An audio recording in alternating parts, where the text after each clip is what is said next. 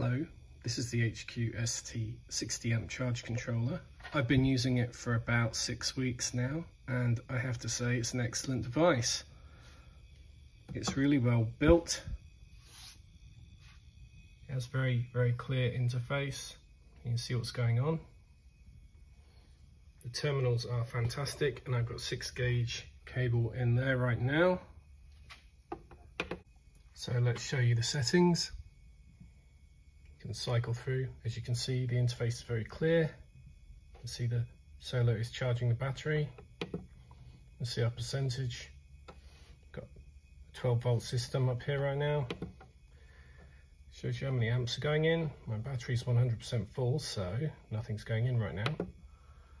That's how much generation has gone through it so far. Current temperature, because this thing has a temperature sensor with it also, which you can touch by the batteries. There's error codes if they happen, show up there.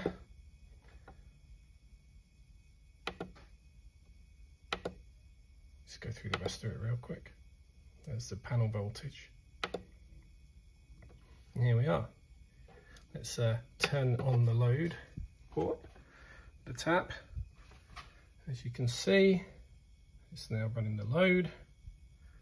I've actually got it rigged up to a light switch and some lights and a USB charger.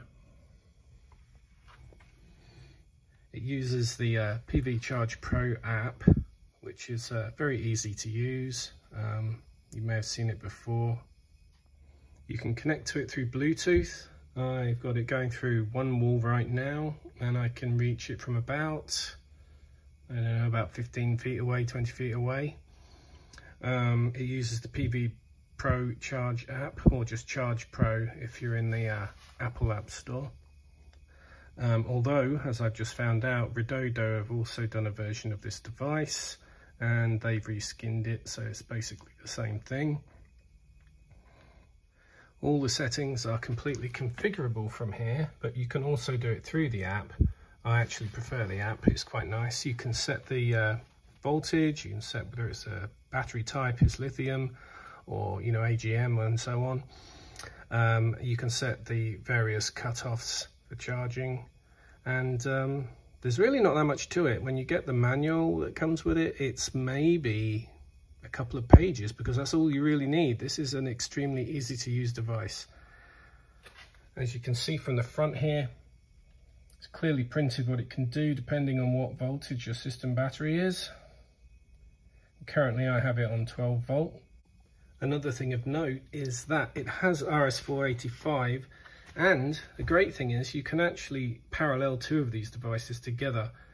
You can do a 60 and a 40, or a 60 and a 20, whatever you have.